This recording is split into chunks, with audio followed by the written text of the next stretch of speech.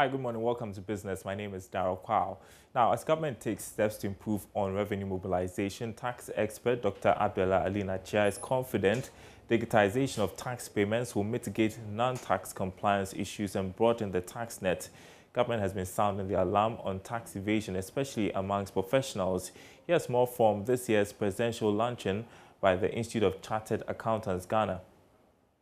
The 2021 annual presidential luncheon of the Institute of Chartered Accountants Ghana was under the theme using digitization to broaden the tax net. Senior lecturer at the University of Ghana School of Law, Dr. Atuilik Nachia, maintains the assertion that some accountants are evading taxes are partially true. According to him, one of the key challenges the country faces in tax mobilization is unemployment and corruption. We need to adopt digital platforms. Very necessary. In that way, we are able to reduce the kind of barriers that exist in tax compliance.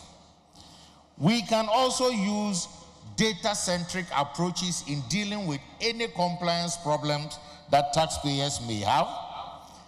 We can also, with the digitization, deal with the taxation of the digital economy because we can interface with the digital service providers and be able to track their revenues.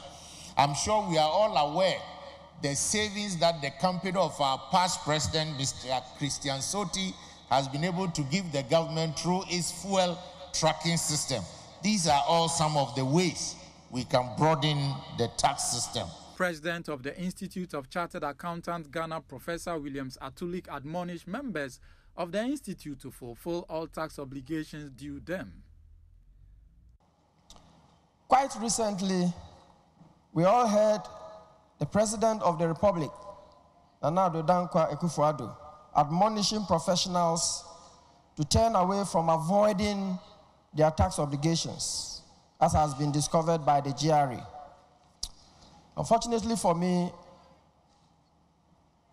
both examples he used are my avowed professions, the legal and accountancy professions. Therefore, I took a double dose of the admonishment of the President. Dear colleagues, professional accountants, permit me to take the liberty to add to the admonition of His Excellency, the President of the Republic, by asking all of us to do the needful, to be tax compliant. This is an imperative. Whilst using tax planning schemes to minimize the amount of tax to pay is not unlawful, the accounting profession should support government to maximize tax revenue. Minister for National Security Albert Kandapa, speaking on behalf of Vice President Dr. Bawumia, said broadening the tax net will help government achieve its revenue target. Digitalization is essential for growth and essential for development.